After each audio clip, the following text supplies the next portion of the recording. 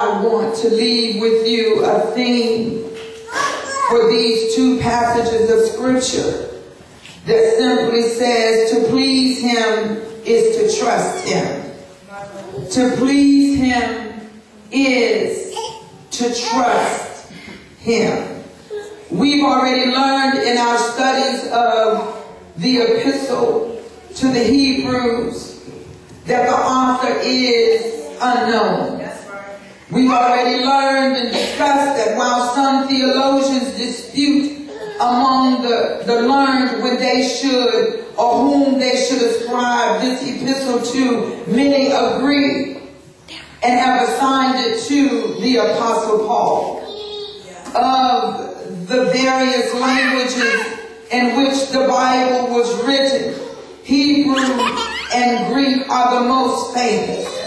Hebrew is the original language of most of the Old Testament, thus leaving most of the New Testament to be written in Greek. Scholars have also are also unsure about the origin of the term Hebrew. Some believe that it came about from Eber, a descendant of Noah, through Shem, an ancestor of Abraham, according to Genesis 10:21 and 25.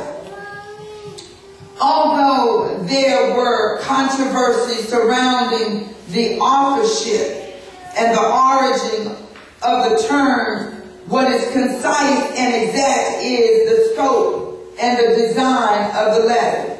The letter was written or constructed to inform and influence the mind and to strongly confirm the judgment of the Hebrews in the transcendent excellency of the gospel above the law.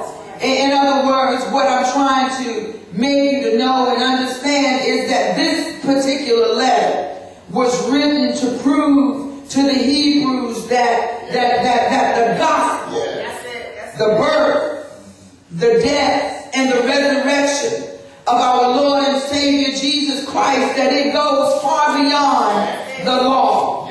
The law in which the Jews were compelling the Hebrews and the Gentiles to conform to. In other words, the author was here making it clear to this nation of Israel, these Jews, that the gospel, the good news, that it exceeded in all aspects the law.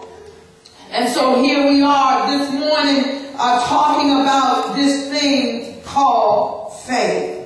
It was imperative that the Hebrews, that they believed in what the prophets and what these pastors and these preachers were teaching. No different than it is today. The struggle is still on, Monty, for many people in the body of Christ trying to learn, trying to believe in what the Word of God says. There are many people who struggle with believing that God is and that He is a rewarder.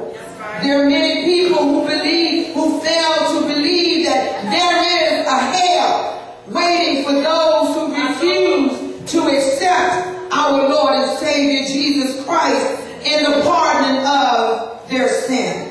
There is a heaven that's waiting for all of us who have already accepted Him and are waiting for that great getting up morning.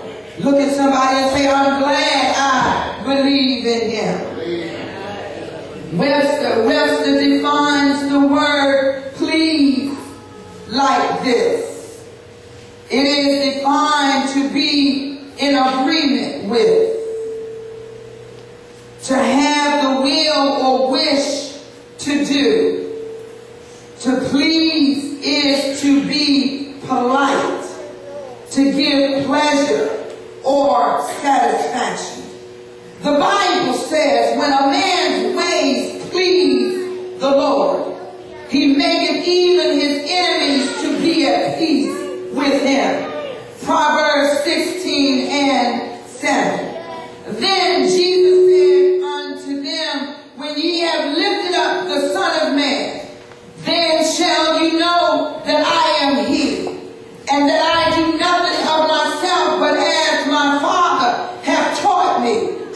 speak these things. And he that sent me is with me. The Father hath not left me alone, for I do always those things that pleases him. John 8:28 and 29. And then Paul wrote in his letters to the church in Rome, they that are in the flesh cannot please God. Now, he says, but ye are not in the flesh, but in the Spirit. If so be that the Spirit of God dwell in you. Now if any man have not the Spirit of Christ, he is not of his. Romans 8:8 and 9. And then Jehoshaphat, leading the people to victory over the Ammonites and the Moabites, stood before the children of Judah and said, hear me, O Judah, and ye inhabitants of Jerusalem. Believe in the Lord your God, so shall you be established. Believe his prophets, and you shall prosper. 2 Chronicles 20 and 20. And then Trustee Johnson, Isaiah picked it up in the 7th chapter and verse 9, saying, if ye will not believe, surely you will not be established. The Lord God said, you are my witnesses and my servants whom I have chosen, that you may know and believe me and understand that I am he. Before me there was no God formed, neither shall there be after me. Our aim should be to please him. To please him is to trust in him. Our text, therefore, of the morning defines for us this thing called faith or belief. It tells us that faith is the substance of things hoped for, the evidence of things not seen. It makes us to know that even when we can't see our way out of no way, that faith will get us through. It tells us that when we stand in the need of anything, and we can't see how our needs will be met, that faith will make us to know that in his word he already told us that he will supply all of our needs. Faith tells us, Nurse Johnson, that when sickness